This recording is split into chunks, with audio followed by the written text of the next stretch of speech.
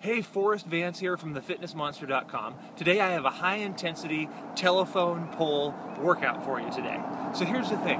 Running is still one of the best ways to get a total body conditioning workout, high bang for your buck, short amount of time.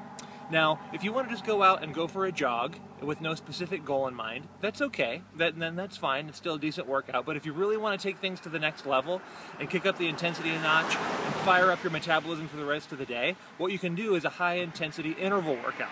Now, a real simple way to do this is using a landmark like a telephone pole. So what I'm going to do, I'm out here and I'm going to basically, using each telephone pole as a landmark, we're going to jog from the first telephone pole or do a walk, fast walk, slow jog, depending on your fitness level and how intense you want to go.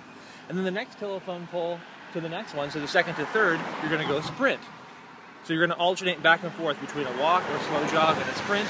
You can start off with maybe 10 of those. You can work up to a higher number, higher intensity level. As your fitness improves, you can get in better shape. So there's a quick, efficient, high bang for your buck, high intensity telephone pole workout. Thanks for watching. If you like this video, make sure you click the link below, go to thefitnessmonster.com and check out all we have to offer and grab your free report on your quick start workout guide. Thanks a lot. Talk to you soon.